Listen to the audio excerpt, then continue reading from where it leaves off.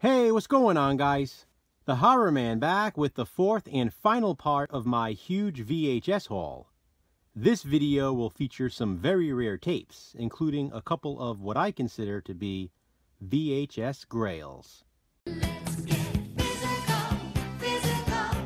I wanna get physical. Media.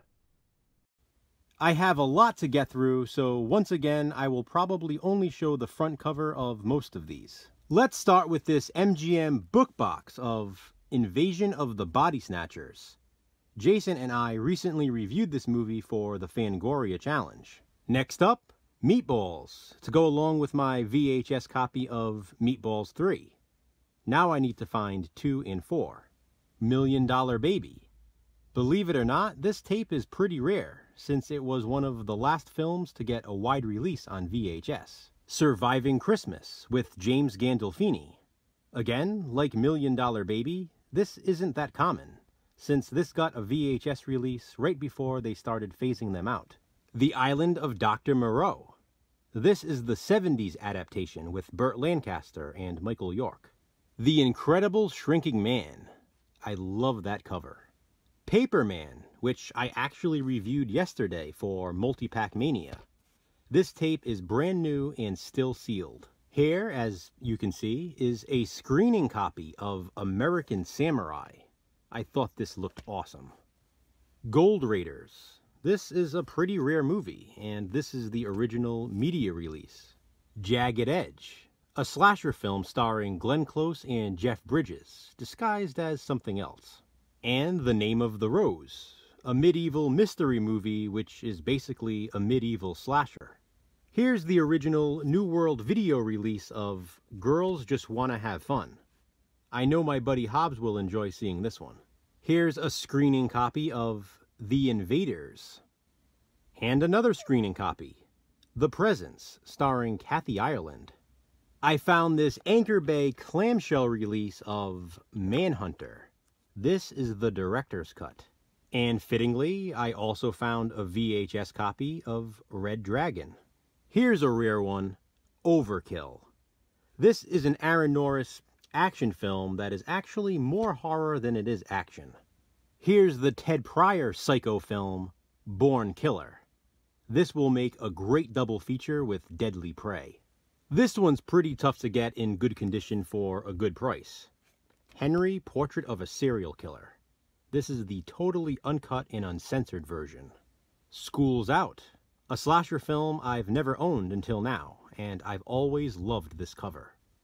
Detour, which is basically a low-budget Wrong Turn. John mentioned this one to me not too long ago, and I told him to stay tuned because I'd be showing it, and here it is. Hostile Intentions, another rare one. Here's one of my favorite movies that Jason and I have watched and reviewed for the Fangoria Challenge. Humanoids from the Deep. Here's an extremely rare tape. Street Fight. Seriously, it's insanely expensive, and I found it for $3 at an antique store. Here's an odd tape that I can find very little about online. Witchcraft Hysteria 1692. Apparently, it's some sort of documentary that was filmed on location in Salem. If I had to guess, I'd say this tape was probably sold in some sort of Salem gift shop when VHS tapes were still readily available. If that's the case, that would make this one of the rarest tapes in this video.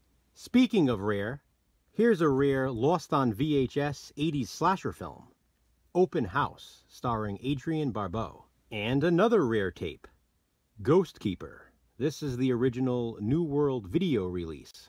As far as rare slashers go, though, this is now one of the rarest in my entire collection. Mirage. This is the 1990 slasher film, which I reviewed during the Slashback Challenge at some point. It never received an official US release on any format. This is the Canadian New World Video VHS release, and I am so thrilled to finally own it. I know the word rare gets thrown around a lot, but believe me, this is rare. It's also one of the VHS grails I referred to at the beginning of the video. And here's the other one. Now this is a VHS grail. This is the Roadshow home video release of Phantasm under the title The Never Dead. It was only officially released under this title in Australia, and that's where this tape is from. These are extremely hard to come by, and I cannot believe I found one. I've been wanting this tape for decades. Not only does the cover show the title The Never Dead, but the actual title card in the movie says The Never Dead instead of Phantasm. I just think that's really unique, and with Phantasm potentially being my favorite horror movie of all time, this was a must-own. I've been dying to share this one with you guys, for those of you who'd appreciate it. Well, that's it for the huge VHS haul. It's done. It's over. For now. What do you think? Comment below and let me know. Thanks for watching, guys. Hit that thumbs up and be kind. Subscribe.